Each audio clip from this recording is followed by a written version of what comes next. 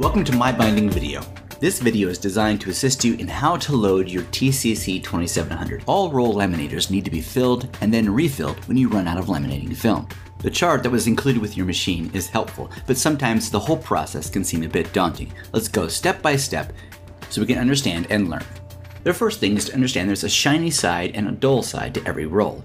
You have to look at the chart to find out where the shiny side lays to make sure that your laminating rolls are facing the right direction to actually adhere to the paper. With the shiny facing down, remove the bottom roller.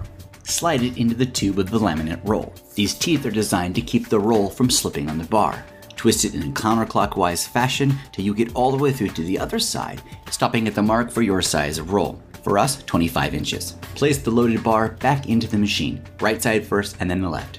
Now, give yourself a little leeway with the laminate film. Unroll it a little bit. That way you can feed it underneath that back bottom bar, up and over, underneath the second bar, and pull it all the way through, all the way down the film. And then gently pull it out to give yourself some lead, and we'll use it later. Let's look at that a little bit closer. Shiny side facing down, back around the one bar, and up and under the second bar. Lay your excess down and out of the way. Now remove the top bar and we'll do a very similar thing with that one. Load it onto the film roll, a clockwise twisting until you get to your mark. Place it back up and into its holder. The right side first and then the left. Now it's time here, make sure that we check the reference chart to be sure we have the shiny side facing the right direction. For this top roll, it comes off the top toward the back with the shiny side facing away from the machine. And then give yourself a little bit of lead and drape it down behind that first bar that's just below. There's two bars there, it goes in between and then up and over this little second bar here.